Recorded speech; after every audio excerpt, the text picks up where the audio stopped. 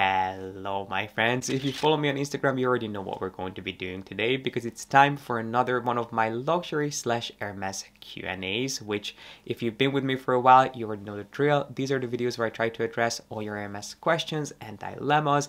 We talk about some luxury horror stories. I try to bust some Hermes myths sometimes. It all depends on what you guys want to talk about. So I already got some amazing questions from you, not only on Instagram but also on my YouTube community tab. So if you'd like to participate in future Q&As, make sure that you're a subscriber of mine and that you also follow me on Instagram. But without further ado, if you'd like to chat about some popular Hermes topics and hear my really honest thoughts, then make sure to give this video a thumbs up, subscribe down below if you haven't done so yet, and keep on watching. I don't know how you guys do this, but you always come up with the most interesting, most insightful questions. So if you submitted a question, just know that I appreciate you. And I think I'm going to try to start with some of the quick questions, things that we can run through really quickly. And the first one is most comfortable luxury shoes. This is an easy one. It used to be the Hermes Avantage sneakers, which they really don't do that much of these days. So I would say that the shoes that I have been obsessed with are my Celine sneakers in white. And I don't think you can go wrong with Chanel sneakers. Chanel sneakers are incredibly comfortable. They go with most things. They are a little bit more formal than regular sneakers. So I do love Chanel sneakers. They are quite expensive and they can be tough to find depending on the season and where you shop. But if you can find a pair of Chanel sneakers that you like, they definitely have my seal of approval for whatever that's worth. Another question right beside it is how to pack luxury ready-to-wear, which I do have a dedicated video on that I will make sure to link up here.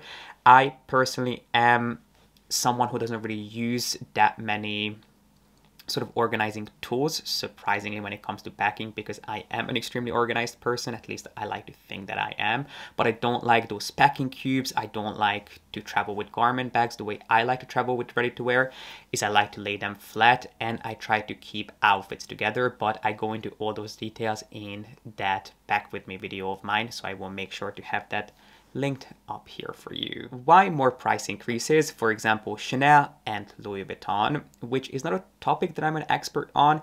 I'm sure that inflation is a part of it. Everything that's going on in the economy contributes to all these price increases, but it's not like we haven't seen price increases quite like these before. I think it's normal for brands to continue increasing their prices.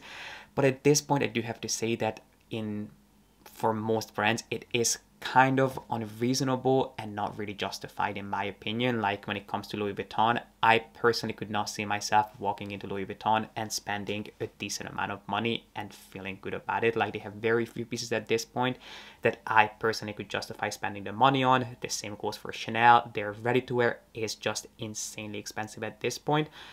For the quality and for the designs, I think a lot of their pieces are quite tacky at this point. Their bags are poorly made, and I know that now their bags are more expensive than Hermes's bags. I think I saw some questions about comparing Chanel to Hermes, which I don't think is a comparison that you can draw. I don't think, well, if you're buying a Chanel bag because you want that status symbol and you only really care about having a luxury bag in your collection, yes, in that case, a Chanel bag is interchangeable with an Hermes bag. But if you're buying a Chanel bag because you appreciate that ladylike aesthetic, that old school, almost stuffy ladies who lunch look, you're not going to buy an Hermes bag instead. I think they are completely different. They add completely different facets to your collection. They represent completely different looks. They have a different feel to them. They will do different things for you and you're going to style them in different ways. So I would never compare a Chanel classic flap with, let's say, a Birkin, a Kelly, or even a Constance, because they, in my opinion, are not comparable in terms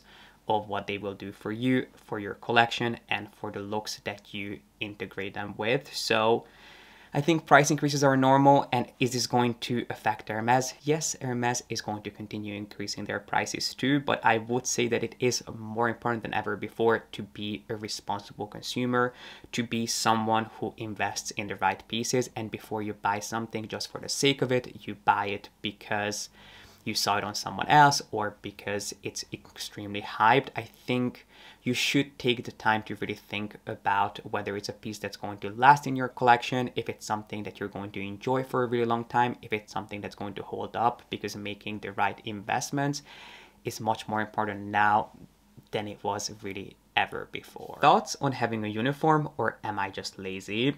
I am the exact same way, and I feel like there are different types of dressers. I feel like there are people who are emotional dressers.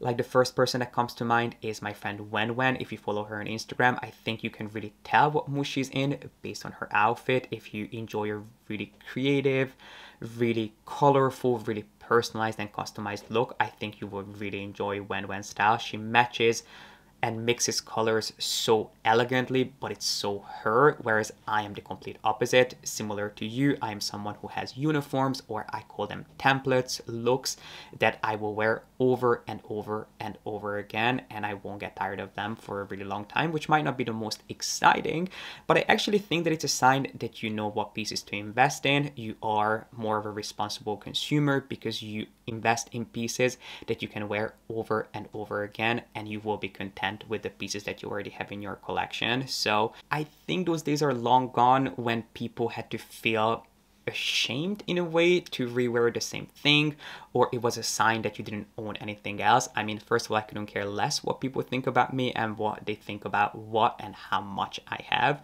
But in my opinion, it's actually the best sign, and it's the biggest compliment to your own collection if you invest in pieces that bring you joy over and over again. And being able to rewear pieces just means that you have a good understanding of your own taste, your own aesthetic, and it just means that you invested your money well because you spent on something that you're truly able to get your money's worth out of. So I don't think it's something lazy. It just depends on what brings you joy.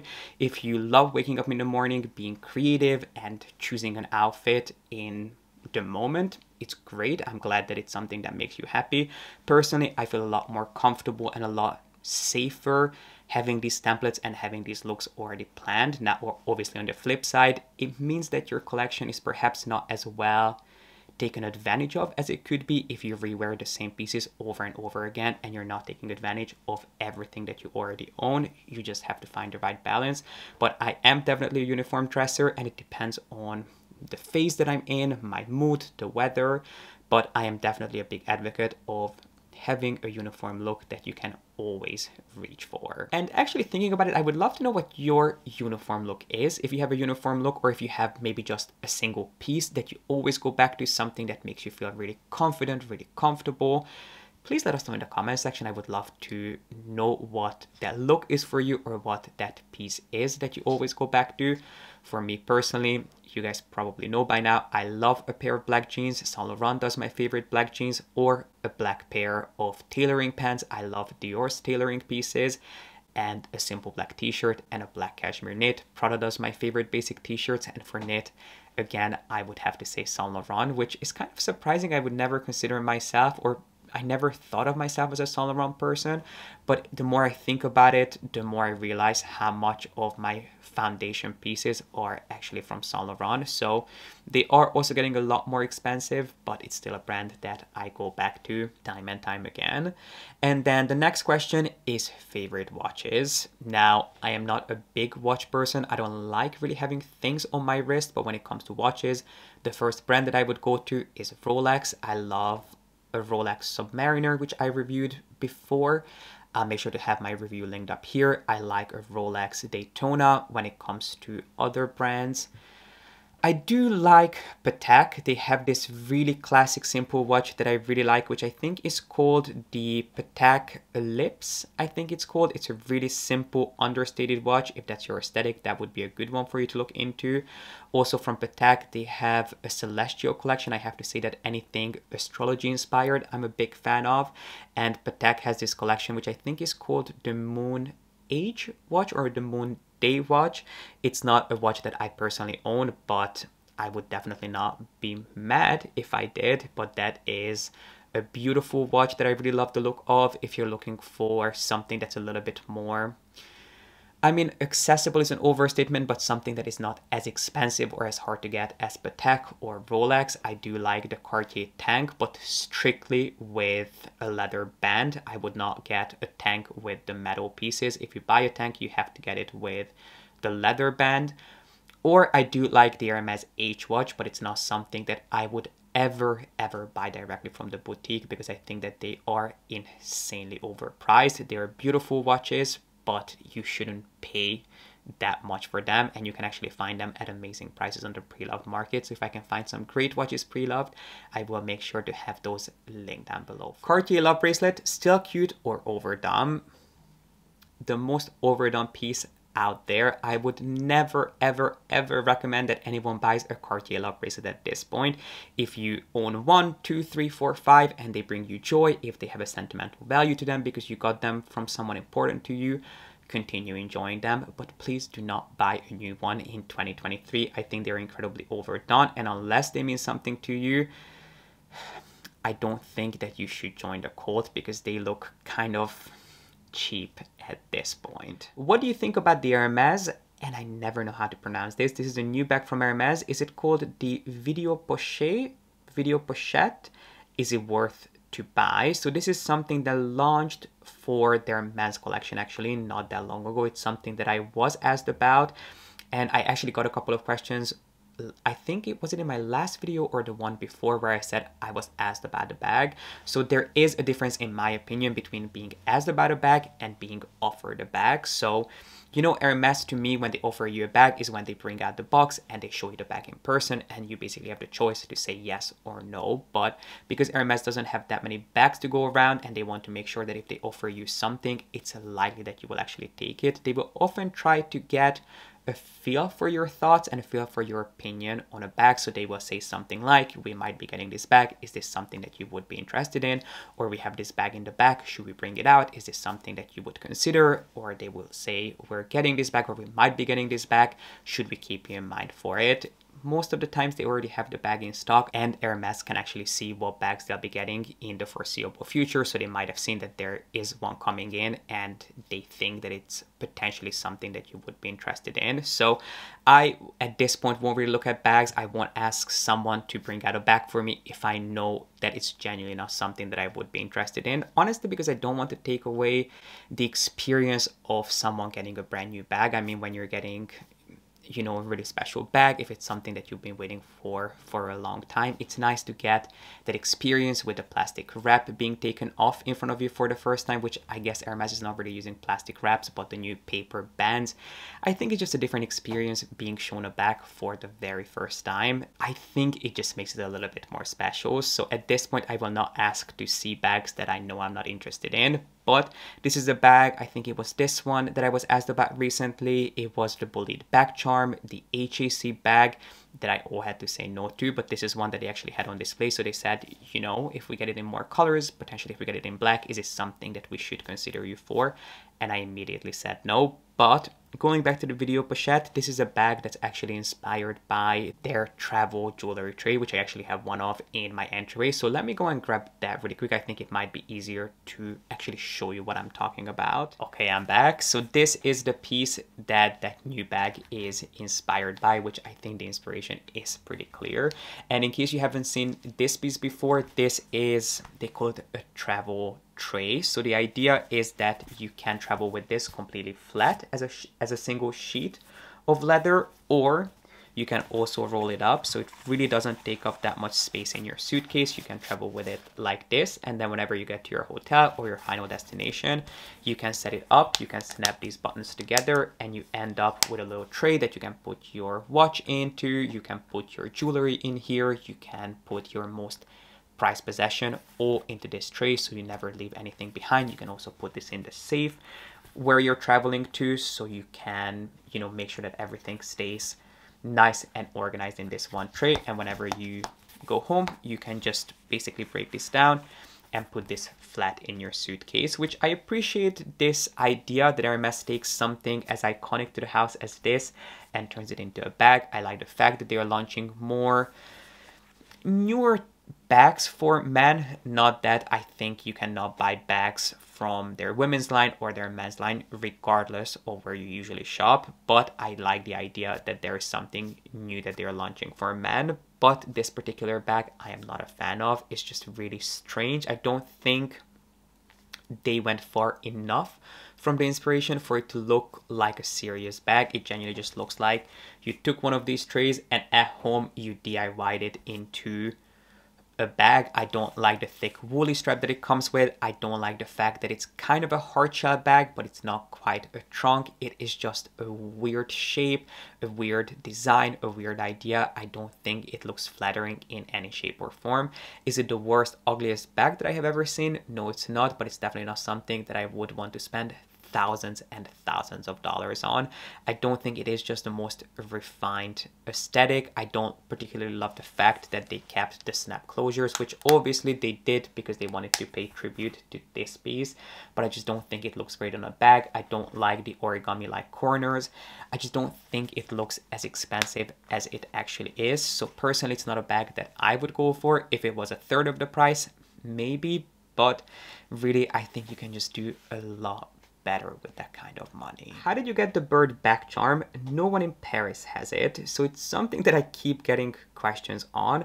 I have to be really honest with you, I got really lucky with that one, and the reason I ended up getting the bird back charm is because of YouTube. I think I was doing a What's New from Hermes update for you guys, so all the new launches were on my mind when I went to Hermes, and after filming that video, I went to my local boutique, I think the next day or a couple of days later, and because that piece was on my mind, I immediately asked about it, and my advisor had never seen it, but she said that she would check, and they did actually have one. She said that they had just received it in their last delivery, so I was able to get my hands on one. She said that they had two, one that was more colorful and one in a more neutral color palette, which is the one that I ended up going for. And I did ask her again more recently about the exotic one, and she said that she has not seen another one since I bought mine. So I think I got really lucky with that one. So I would say that maybe keep your eyes peeled on the website. I think they do pop up on the website every once in a while. Put in a request with your local boutique, and whenever you see a What's New from Hermes update from me, if you see something that you love, make sure that you reach out to your boutique as soon as you can, because I always try to keep you updated with the latest and greatest launches from Hermes. Do you think the quality of the roll justifies the price?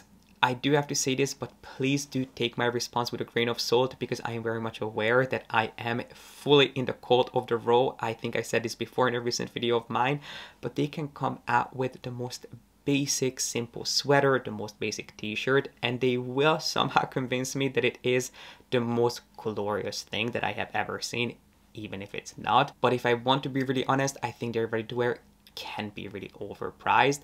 I mean, their knits and their coats are way up there, but thankfully the roll does go on sale, so I think they're doing a sale on their website right now, and I think obviously all the seasonal sales will start soon. So if there's something that you've had your eyes on for a while, make sure that you maybe check out my info box. I will try to link some of my favorite picks down below for you that are currently on sale from the row, because I understand that they can be quite expensive. But if you're looking for, let's say you love knitwear as much as I do and you genuinely wear knitwear that often, I think buying a piece of knitwear from the row can be a great investment. Their pants are exquisitely tailored. I think they do some of the most beautifully tailored pants, so I would say their pants are worth the money, their knits are worth the money. I don't think I would buy like a $10,000 cashmere coat from them, because that is just a little bit too far. But if you would like some more recommendations from the row and what to spend your money on, I would suggest checking out my last wishlist video, where I also talked about some of my new shopping habits, which I will make sure to link up here. I talk about some of the pieces that I am eyeing from the brand, and I would say that buying foundation pieces that you know you'll wear over and over again are worth the money. Would I buy a runway piece from them? Would I buy something really excessive? I don't really think so, unless you find them on sale, and still it's something that you know you will be able to get your money out of. Thoughts on the quiet luxury trend? This is something that I am going to do a dedicated video on. I want to share with you some of my favorite quiet luxury brands and pieces. This is what I have to say. Quiet luxury to me is not a trend, it's an aesthetic, and I do not want to hear anyone talking about old money, new money. I don't care. I couldn't care less if you have old money, new money, if you have no money. I think it's incredibly inappropriate to talk about money. I will never buy a brand. There are all these new brands that claim that they're old money brands. Some of these brands even have money or the word rich in the brand name. I will never ever endorse anything that has the word money in it. I think it is, I was raised that you should not talk about money. It doesn't matter how much money you have. If you have no money, it should not matter. So that part of this whole trend, I am not going to talk about. I'm not even going to stand behind it. To me, that is ridiculous. There isn't a certain look for rich people and people who want to be rich. I really don't think it should matter. Quiet luxury, on the other hand, I think is an aesthetic that I personally appreciate. Some of my favorite pieces and some of my favorite brands are considered a quiet luxury brand, but to me it is just an aesthetic that I personally really enjoy. But if that's a video that you would like to see from me, if you'd like to, you know, see a video talking about some of my favorite brands and some of my favorite pieces, make sure to give this video a thumbs up, just so I know that that is a video that you would like to see from me. Harder to get a second wish bag requires more or less pre-spend, which is a really interesting topic. It's something that I did a dedicated video on, I want to say, I mean, it might have been a couple of years at this point, but at least a year. It's, in my opinion, much easier to get your second and third bag than getting your first one, and it's really simple why.